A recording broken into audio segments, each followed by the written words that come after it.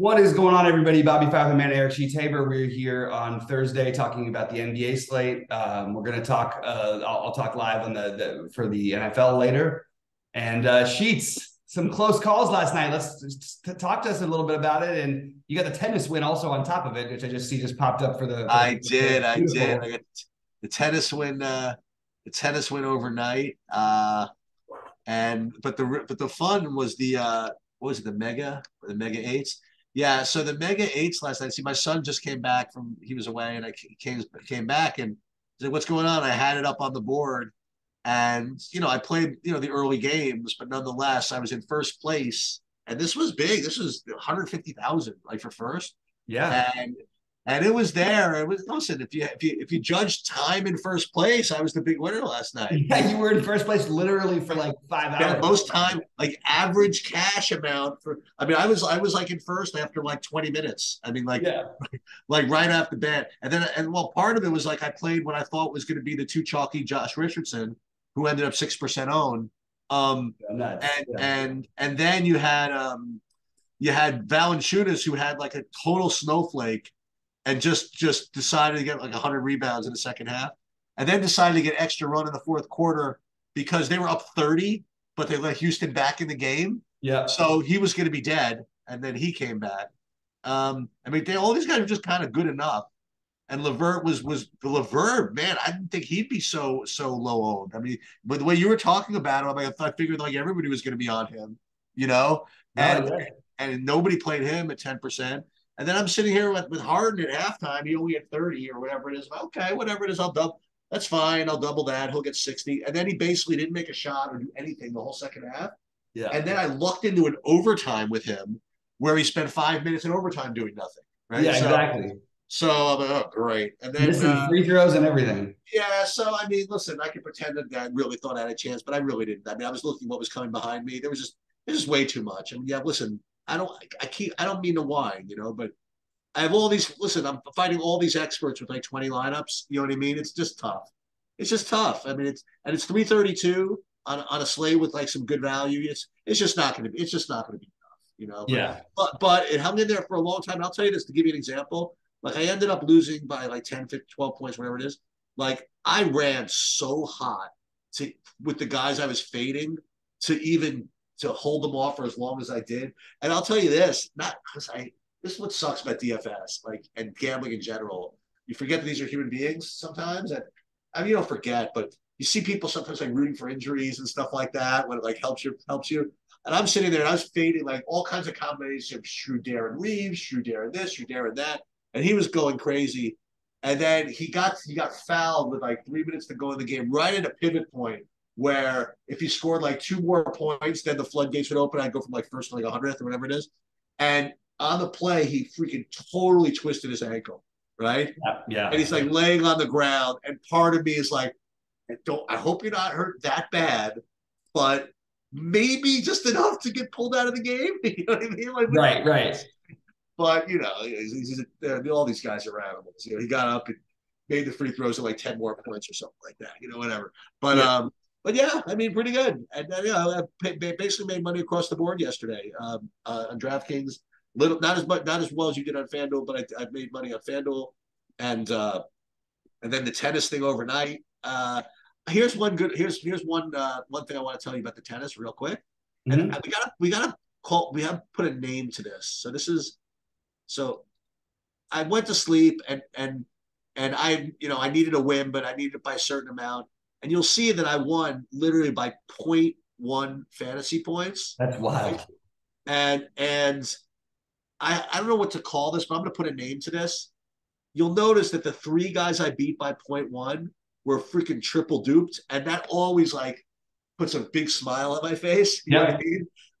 And there's got to be some kind of theorem that like that the non-dupe lineup when it comes down to point one is always going to win. Just for DFS karma. You know what I mean? Yeah. Yeah. Like something like that. I hope Anyway, it goes that way. I hate the dupe lineup thing. It drives me in nuts.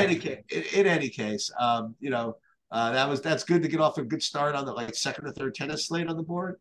And no, we'll call that a little advertisement. It Yeah. hasn't seemed that way in the past 3 weeks because a lot of these ancillary sports have been kind of been off.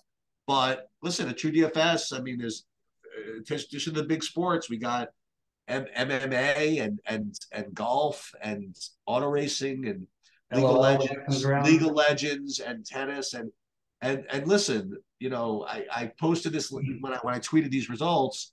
Listen, this paid just as much as that NBA thing. And I'll tell you this: listen, there's some people that are okay at tennis, but one thing about these ancillary sports, you are not fighting like the same type of fights. You know what I mean? Like Right.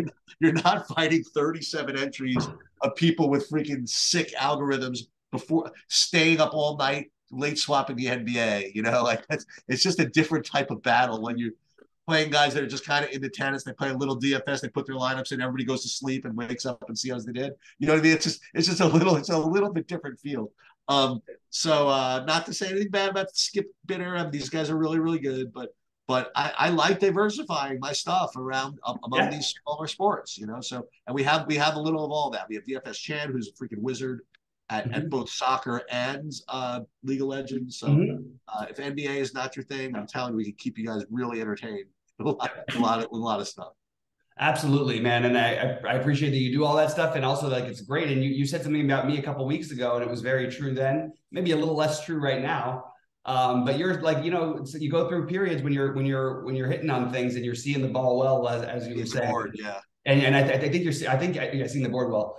I think that you're in that zone right now. So I would take a lot of it, pay a lot of attention to what Sheets is saying for any of these sports.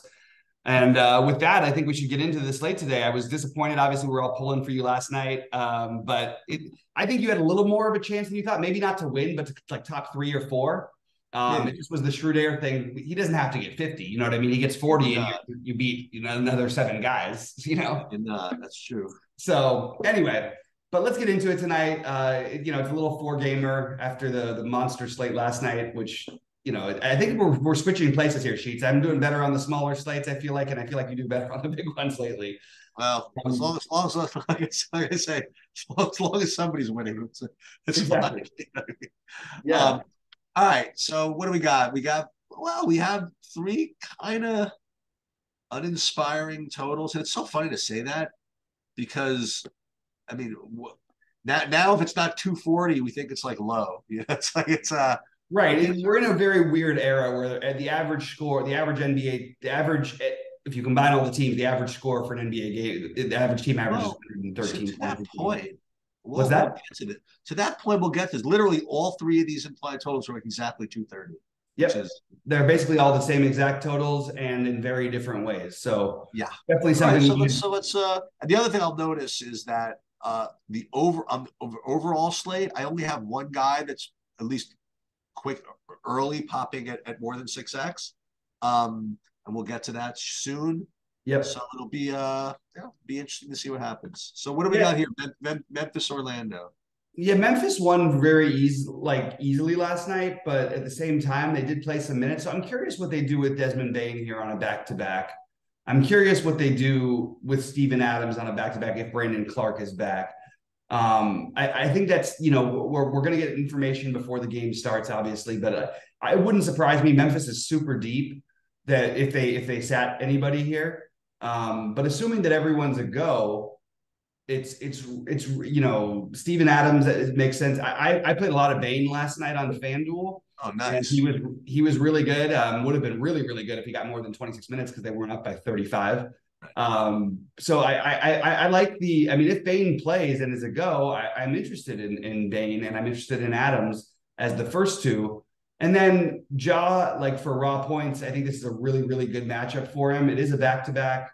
I think that he's like everyone else, though. He sees everybody putting up these video game numbers and probably wants to get in one game like that of his own. So I can be talked into a little bit of Ja or Jaren Jackson Jr., but it's really hard to analyze this one without knowing who's going to play yet for Memphis on the back-to-back because of the depth of the team and there's the lack of need to really push these guys. So I am curious if we get some late news that with Memphis or news later today that tells us maybe we need to do something else. And on the other side, you have guys who are, Orlando played a good game last night with their 9 guys, and it worked out well. Another good decision I made was the Terrence Ross at less than 1%. 33 fantasy points. Oh, you won that argument. Oh, that's Yeah, so and funny. I I forgot played him about on that. FanDuel Yeah, too, and he had a couple steals, so he had like 33 over there. So yeah. that was a nice one to have. He was in one of the one that I had that almost had a chance at winning the big one. Um, but it's it's still with Wagner back, it's probably like it's a little less interesting than it was yesterday. I think Banchero is still fine. Again, back to back, so just keep that in mind. Wendell Carter coming back after the injury feels like they could limit him. Cole Anthony has been uninspiring, but I think that he is the guy who will project the best. So it's another one of those situations where do we know if we still don't know about Jalen Suggs, and then we don't know if they're going to sit somebody on the back to back. So maybe they won't because, like what you said, they're because of suspensions and everything, they tried to gear it up so they all have enough bodies.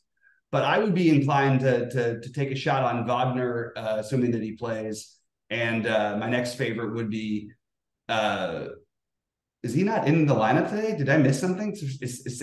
I don't have Cole Anthony in the lineup at all.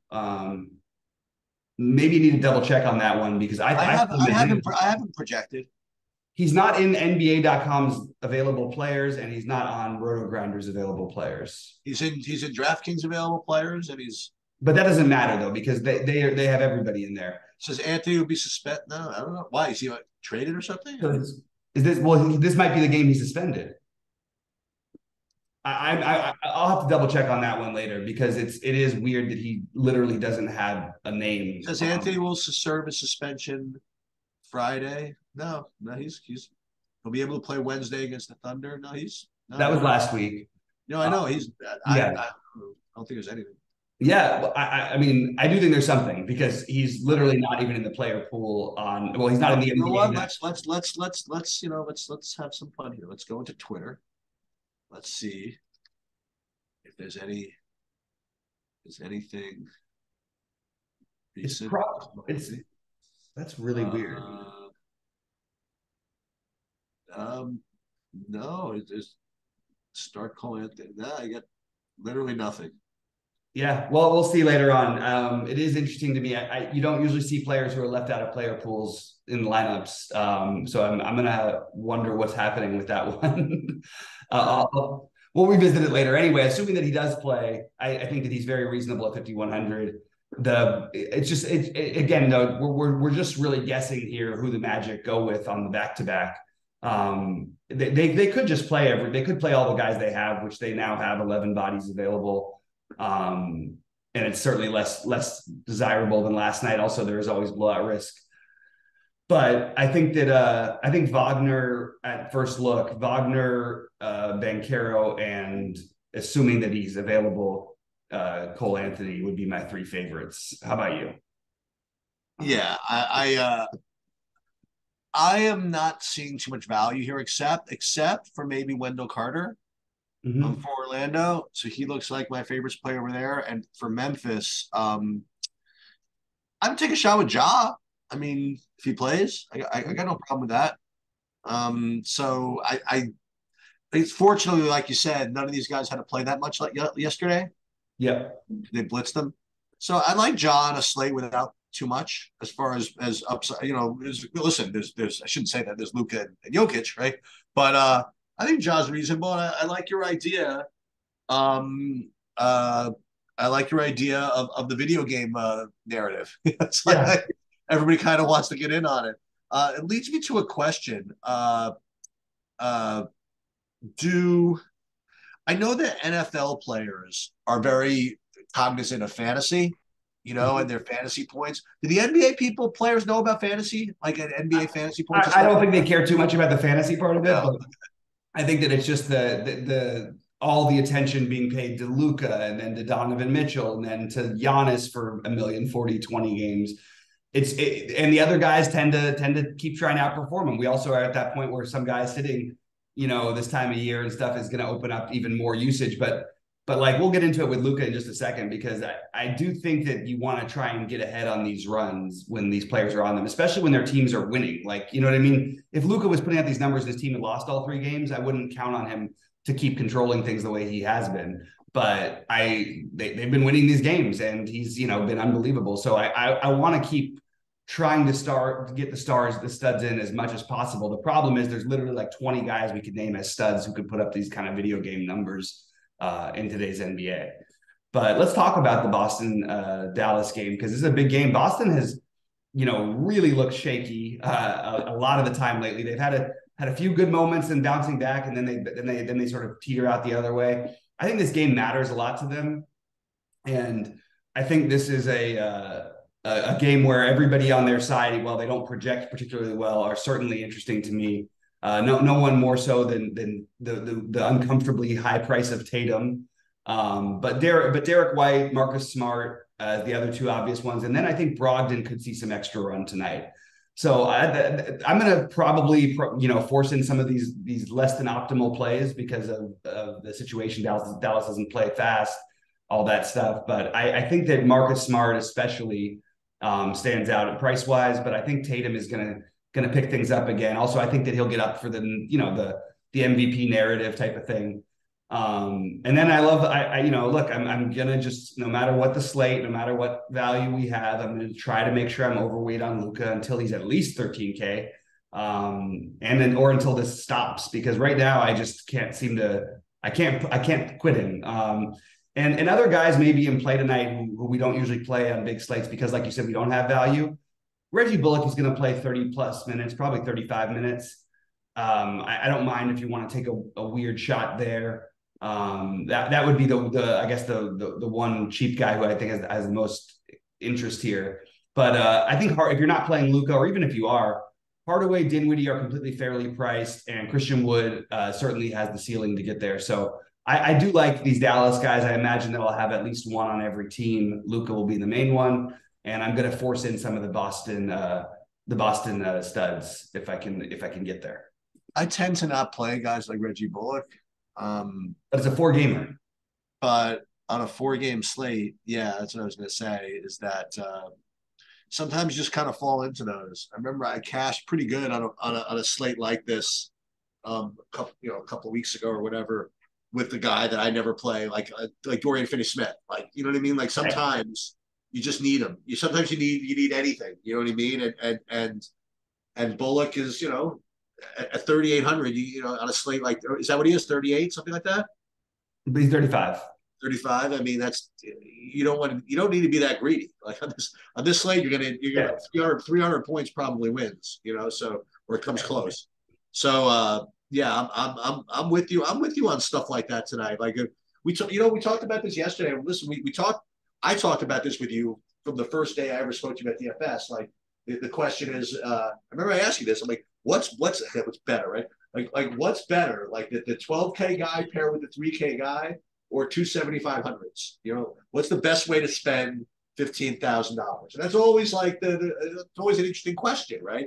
The stars versus scrubs versus the middling builds. And obviously the answer is what you said to me before, is it just depends, right? Depends on the slate, depends on who, it depends on whatever.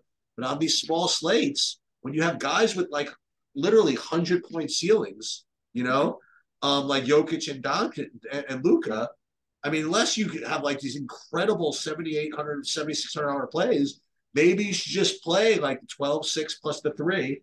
And it's weird that you might, if you play Reggie Bullock and he scores 8 fantasy points, that could be plenty. You know what I mean? Like when you pair that with the 90 of Luka, so I think that's an interesting take on a slate like this. So I'm pretty much in agreement with you. And aside from that, I mean, I don't have much to add, honestly.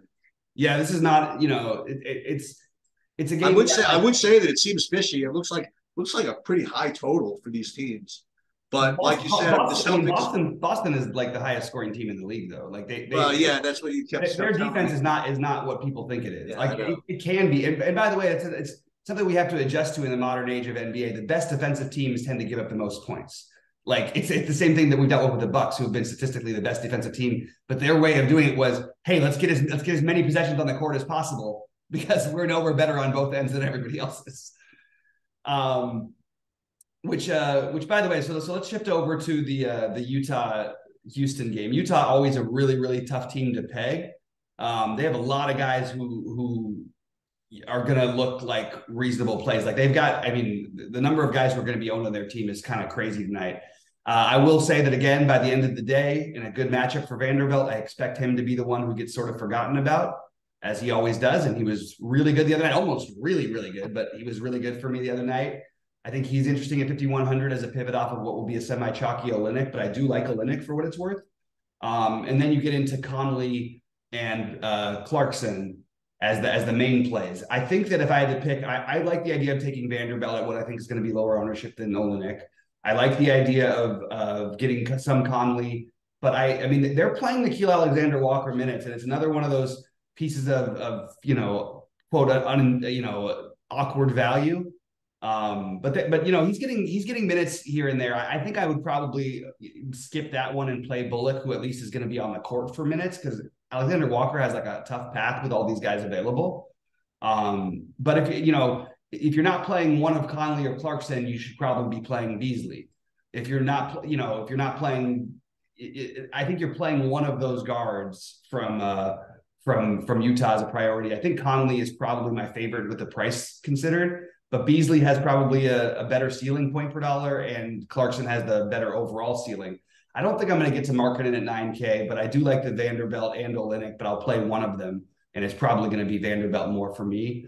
Large field play would be Walker Kessler. That's what I've got on the Utah side. And on the Houston side, it's the same, it's KJ Martin as the best value on the slate because no Eric Gordon. The 3,500 is really helpful. Jabari Smith, another nice play I made last night, 5% on, or not, I think it was 9% on FanDuel, but he put up 39 fantasy points. And I think that this feels like an even better spot for him, all things considered, because you don't have to worry about, they have KJ Martin, who's a pretty low usage guy in there also.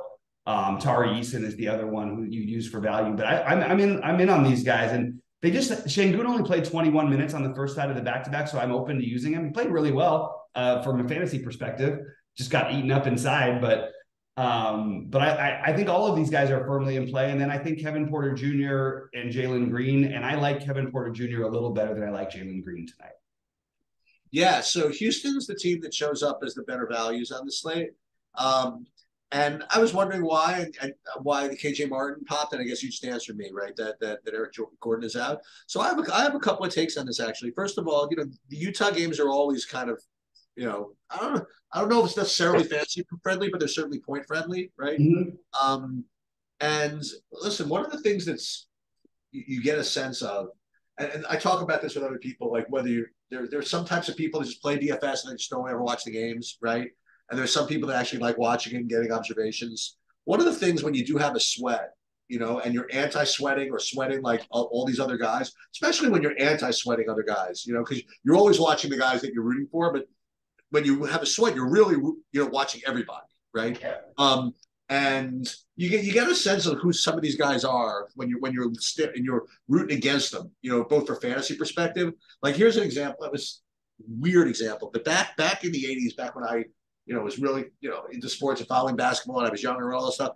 Like whenever I was betting against like Larry Bird, like literally whenever he touched the ball, like I was petrified. You know what I mean? Like just, and then a little later on, like same things with Jordan. Like if you faded Jordan and it was like you're down the stretch, you touched the ball, you just like literally like had this, you felt like you had just no chance. Okay.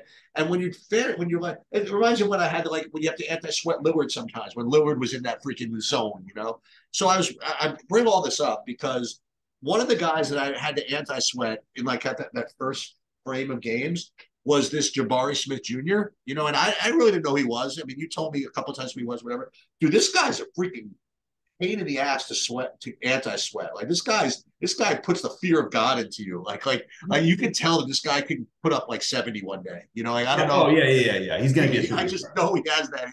I don't even know if he's a good basketball player. He'll make 10 All-Star teams. But I mean, this guy is freaking action. You know what I mean? This guy's like he's action and he ain't shy. Okay. Yeah. And I had never seen him play, and so it was a good experience for me. And I'll play him tonight. That's not a problem. The other guy who also, you want another guy who ain't shy? Another guy that you mentioned was Jalen Green. Like that guy ain't shy. Okay. Yep. And Kevin Porter Jr. certainly ain't shy. So you have three ain't shy guys. So I think I figure out what I'm probably supposed to do is play those guys and don't play KJ Martin. Like you say, KJ Martin's kind of like a low usage guy. He's definitely, his rating is a good value, but he seems to me like on a small slate to be a guy that ends up 50% owned that gets 12 fantasy points. I just, and so that's again like my what 12:55 p.m. Instinct on what to do with this. So that's my idea. And on the Utah side, I mean the usual, Malik Beasley makes sense. Olynyk makes sense. Clarkson makes sense. So I would probably stack this game up, and even if it means just playing some of the value guys and then play, one of the studs like Luka or Jokic or whatever. I do think that you should want to play these Houstons, but I think that I really do think the key to this is to not play KJ Martin and play the high usage ain't shy guys. That's my initial instinct. Yeah, I will play as of right now without the other value. There's 0% chance that I'm not playing KJ Martin or Tari Eason. Like they're definitely, it's automatic for me. One of those guys is in my lineups. And low usage, sure, whatever, but like you can't game log watch because the situation is different every time Eric Gordon doesn't play. And one of these guys tends to get, right around 20 every time, which is plenty good enough on this particular slate. Okay. So even if he only gets 15, I'm not even worried about it. Like I really think that and you've got upside of 35 plus. Like it's not like you can't 10x his price. He's KJ Martin is low usage, but he's incredibly active, and he's higher usage than guys like he played last night on a full slate. Like what's his name? Right. Josh Richardson. Right. Everything. So I'm in on the Martin, but I have no problem with fading him and playing Tari Eason instead if that's a way you want to go, because it is going to be one of those guys in my opinion most of the time here. The only problem is they do mix in a little bit of this Ty Washington. They mix in a little bit of these other guys. So maybe you could consider making some lineups without them. But as of right now, just because I need the value, I'm going to try to force those guys in, one of those guys in, no matter what. I don't care the ownership or anything. They just allow me to do what I want elsewhere a little bit too well. Okay. Anyway, we can move on to the Clippers and Denver. Why don't you start this one off, Sheets? Yep. So all right, let's start with the centers, right? We'll start with Jokic, who, just as much whatever. He's got upside similar to Luka. And he'll be a little lower owned than Luka, I imagine. Won't be low owned, but he'll be lower owned. I think people will be able to get one of these two studs in, and I think they'll do that. So I think he's perfectly good play. And then I'll go to the couple of Clippers. So we'll go with Paul George, remains under 9K. I think that's perfectly good. And then what's his name? Zubac, the center for the Clippers. I imagine they're gonna prefer him be in the game as much as he can handle, right? Mm-hmm. Let me ask you a question. Are they gonna give Mr. Brown any minutes tonight? No, so I think that let's just take a quick look at the Zubac, game log, because I want to just take a quick look and see what happened the last time these teams played. I'm pretty sure it wasn't that long ago. The natural thing you'd think is, okay, we'll play Zubac as many minutes as we can and all that stuff. But I think actually they haven't played this year. That's weird. But the thing is that I don't know. There is. They have played. They played on November. They played November 25th. Oh, they did. Okay. And he played 29 minutes. Okay, that's a pretty good number for minutes for me. Where was that? Oh, there it is. Yeah. He played 29 minutes. He scored 16 fantasy points. He didn't do much. Wait, followed it up with 76 fantasy points the next game. Yeah, the next game against Charlotte, of course. By the way, no, Indiana. Oh, Indiana was what we scored 76 against. Yeah. Anyway, Zubac. Yeah, I like Zubac. I don't know that you'll get any minutes at all from Moses Brown, but no, I don't. But as a long shot, like if you're going to play one lottery lineup or something, one of your lotteries. So wait. Okay, so Zubac he's not playing 48 minutes, right? So So let's say he plays 30 They minutes. just go small. The answer is They'll go small against Jokic, really? that's the kind of team they go small against. They Okay. did this in the playoffs too, because Jokic coming out, they have the problem on defense, and then you get Marcus Morris, which by the way had the ejection and suspension last year by pushing Jokic out of bounds. There's a weird little like I don't know what the narrative is, but there is something there with those two. And Jokic in general, the funny part about him with his size is like he doesn't struggle against anybody, but he tends to the smaller, more athletic players tend to give him just as much or a hard time or a harder time than some of the big guys. He doesn't have any trouble with the bigs, but it seems like doubling Jokic is the wrong thing. So it's kind of tricky. But as of right now, I do think Zubac is a really strong play. And then if you're not doing what I'm doing with the other games where I'm trying to force in Luka and I like the idea of trying to force in one of the Boston runbacks along with the Houston value, then maybe you can play, the Jokic Kawhi or Jokic Paul George, both of which I think are completely fine. Just not what I'm getting to in my early builds. And I'm not really getting to anyone else from the Clippers outside of Zubac, except for considering those two. And on Denver's side, I think that the thing may be to play these other guys. I think a low-owned Michael Porter Jr. is an interesting play. And I think that Jamal Murray is interesting. When all three of them, when those guys are healthy, I'm going to just side with Luka as a better spend up than Jokic. But look, man, we know that these guys both could put up 80 and I'd look stupid. And we might get value later today that might make it possible to play both of them, which I think would be a pretty good idea because you're probably getting 150 from those two guys a good portion of the time here. But I like the idea of playing Murray or Porter instead on this particular slate. And large field stuff, Bruce Brown, Aaron Gordon, Bones Highland, and KCP are all in play for large field stuff.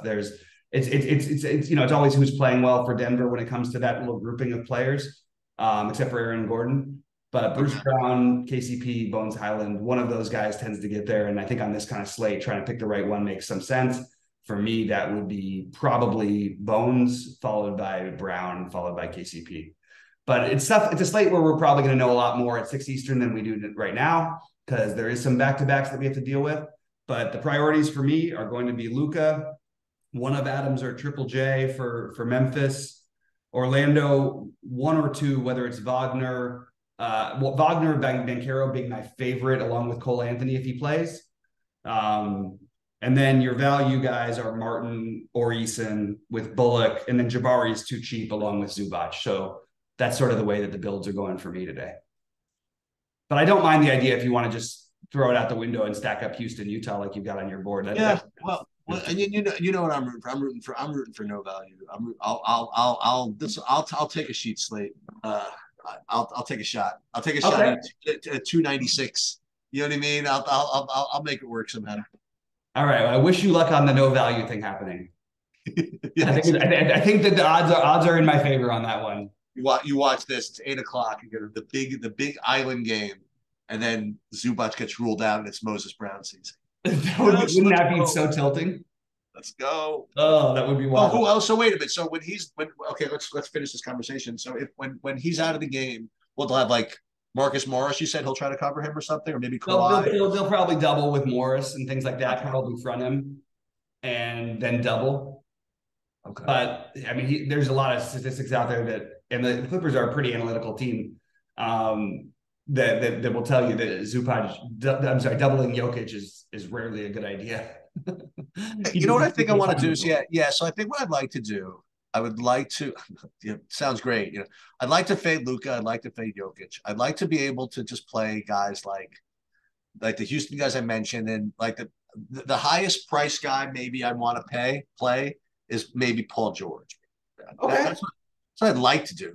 I like that. I think it's a very, very viable way to build. I'm totally on board with it. It's not what I'm doing tonight, but I think that's totally reasonable. I like that, Chief. All right. Anyway, guys, all right, we're going to get out of here. Good luck to everybody. We'll see you at 6 Eastern.